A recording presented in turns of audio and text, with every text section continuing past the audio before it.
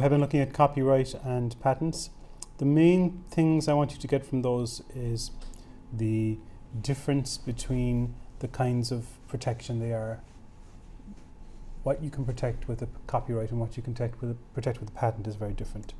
And the main thing you need to worry about is copyright, but depending on if you have a fairly complex website that's transacting some business, there's the possibility that someone in the US might have a patent on that. There's less of a chance in Europe that you would be infringing someone's patent if you were just going about your business with a regular website. But of course, if you are infringing a US patent, then that would restrict your ability to transact business with American customers. So there are quite a few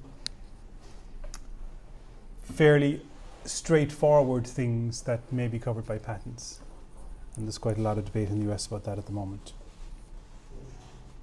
Now, so two more kinds of protection then for intellectual property. Another thing you may stumble upon when you're producing a website is you may encounter some trademark issues. So a trademark is a sign that a particular business has made a product, or is the origin of a service. So when you get on an Aer Lingus flight, you know it's an Aer Lingus flight because you see the Aer Lingus logo as you go about your business. The logo's on the plane. Inside in the plane there's various things. And if another airline was to, if Ryanair was to change its colour to green and start using four-leaf clovers instead of shamrocks, that might be a problem. So a trademark tells you who is providing the product or the service. So if you buy a pair of shoes and there's a Nike swoosh along the side, you know they're from Nike. And that may provide you with some degree of confidence or not, depending. But the idea is that Nike has spent a lot of effort to persuade you that you should buy Nike shoes, and that swoosh tells you and everyone around you that that's what you've done. So yeah, you do get some issues where in some other countries the trademarks may not be as well enforced, and so if you buy stuff there, you might find even when you arrive back in Europe that your counterfeit goods are confiscated at the border and stuff. That can happen as well. Typically a trademark is a logo, but it can also be a word or a phrase, or it could even be some sort of a cartoon character. You can't sell paint using a big shaggy dog, because that's what Dulux does. The Dulux dog sells the Dulux paint. You can't use a dog if you want to sell paint. Similarly, you probably can't use cute puppies if you're trying to sell toilet paper unless you're Andrex. So it can be a character also. I'm told that one of the airlines has trademarked the scent that they spray in the cabin before you come on, and that's a trademark of theirs, which means no one else could use that. Some companies may also trademark a particular shade of blue, say, for their products and services, whatever. It could even be a sound. Remember a few years ago Intel had an ad Intel Inside campaign, and you'd see Intel Inside and go do-do-dum, kind of little. I imagine too, well, I suspect the boot up sound the Mac makes when it starts up might be a trademark of Apple. Okay, so it tells you where the product or service comes from. Now, to get protection for your trademark, it's a good idea to register it, but you don't have to register it. So I suspect, for example, that CIT isn't a registered trademark of Cork Institute of Technology. But if some grind school downtown started using the term CIT, for Cork intensive training or something, and they were using it in a way that might people might confuse it with CIT, then CIT could probably go to court and say, you need to stop that. What if they registered it as their trademark? If they registered it as their trademark, then that might be a problem for CIT. Generally, what might happen is when you go to register, they check to see what's already registered, obviously. But they probably wouldn't do a check out in the environment, so to speak, to see what's widely in use. Certainly, if you went to, as we'll see in a second, if you went to the patent office in Dublin, well, actually it's not in Dublin, if you went to the patent office to trademark CIT, they would probably be aware of Cork Institute of Technology. And so they might prevent it on that grounds. Okay? So you don't need to register your trademark, but it's a good idea because it can afford you some protection in the event of a dispute or some issue. Trademark protection lasts for as long as the trademarks are in use. So I think Arthur Conan Doyle's estate trademarked Sherlock Holmes in the hope that after the copyright expired, they would still have the trademark. But I would say they won't have much luck with that, to be honest. So you apply in much the same way as a patent, in that you would fill out a form and whatnot, but it's a much simpler process. Because really you're just checking that the trademark isn't already out there. There are not many criteria for it to be a valid trademark, unlike a patent. So, and also the process, the harmonization process for trademarks is further along than it is for patents in Europe. So you can get your trademarks throughout the EU at the Office for the Harmonization of the Internal Market, which is in Alicante. You don't have to go to Alicante, obviously. But so you would fill out your application online, and then you'd have a trademark then for the EU. I mean, one of the cornerstones of the way the EU works is that there's free movement of goods throughout the Union. Obviously, if you are making a particular brand of coffee, and then you can't sell it in Germany because someone else has a trademark there, that brand, I mean, that makes a mockery then of the whole free movement of goods and things. So it's important that these things are harmonized, which is why we have that office. No, so I think if you applied to Alicante with CIT, they would not be aware of Cork Institute of Technology being a big deal. And so it's possible, for example, you might even get that. There may also be a mechanism by which CIT could oppose that, but I don't think there's anyone in CIT watching out for those things. I had, it's downstairs in my office, forgot to bring it, some interesting ones. So if you go to, I'll bring it with me actually in the next class, but you can go to the patent office and look at the registration for People's Republic of Cork, for example. So someone has trademarked that for clothing, websites, bars, events, music events, things like that. They wouldn't have trademarked it, for example, for airlines. So if you wanted to, launch the People's Republic of Cork Air or something, then it's not registered for that. Okay. So you can register it. You don't have to, but it's probably a good idea. So some well-known and less well-known trademarks. So this baby on board thing is a registered trademark, in the US at least anyway, which I thought was strange. So you can't make those things and sell them. This, his master's voice here, the dog looking into the gramophone, recognizing his master's voice on the record. That's the older form of HMV. So you sometimes still see a dog associated with HMV. So, for example, the Virgin Record store or whatever would probably have not been able to use a dog in its music, you know, and its promotion, I mean, in its advertising or whatever.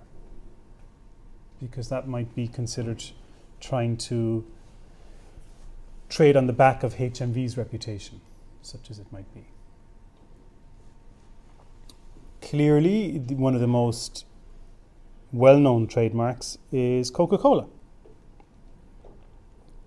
And that's a very valuable trademark. I mean, if you could make something that tastes better than Coke, probably wouldn't be a whole lot of good to you, because you couldn't sell it as Coca-Cola.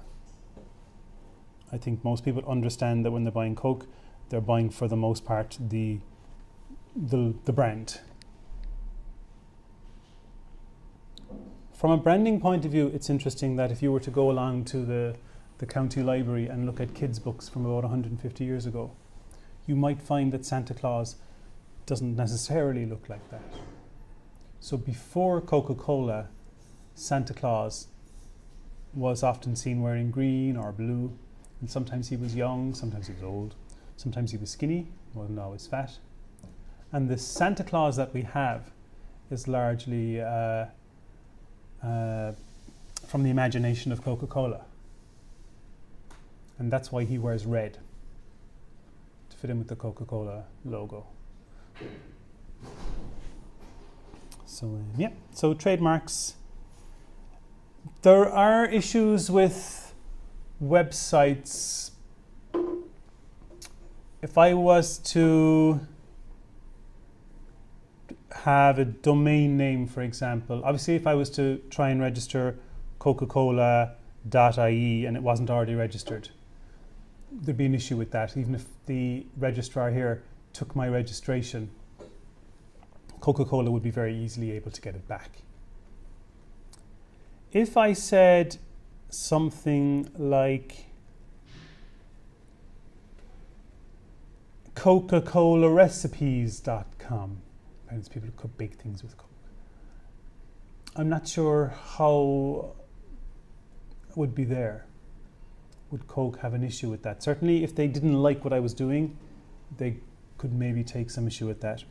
If I was to say, you know, coca-cola-sucks.com, it has been established that that's acceptable. That if you're going to be using someone else's trademark to comment on it, that's acceptable, and that they can't stop you doing that. But then the word Coke is also a trademark of Coca-Cola, as is the shape of the bottle, as is the sort of white ribbony thing. So yeah, so it can depend. But you certainly can't go around using people's trademarks on your websites. I've seen these. I can't remember what they're selling actually, but you say things like, you know, you'd see the BBC logo and the CNN logo and stuff, as if these organizations were endorsing it or something. So you do need to be wary, but in the US anyway, at least, it's well established that if you want to comment on a product, you're entitled to use it by name, you know, to do that. Okay. Trade secrets then are a whole other kind of protection. And in some respects, they're the opposite of patents. So in patents, the state gives you some rights in exchange for disclosure for a fixed time. Patents, I think, probably came along as an antidote to trade secrets. So 200 or 300 years ago, you would join a guild, you know, the guild of whatever makers, and they'd share the secrets with you of how to make this and how to make that, and you'd swear not to share them with anyone else that wasn't a member of the guild. And what patents do is open up knowledge to disperse it and spread it far and wide. So a trade secret is something that's not generally known to the public. And it confers some sort of benefit on its holder. And then the holder must take reasonable efforts to maintain the secrecy.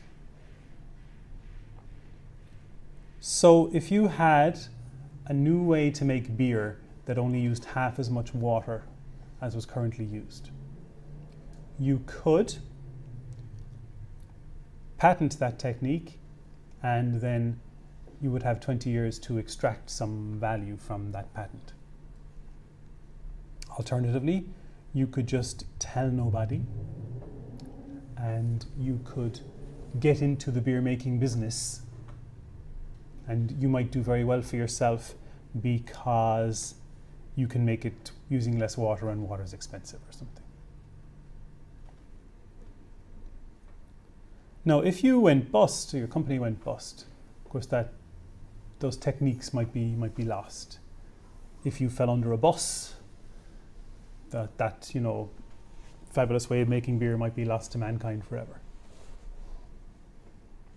But in many situations, it's a good idea for you to use a trade secret rather than a patent, because the patent is going to be publicized. So your competitors are going to straight away see how you do it.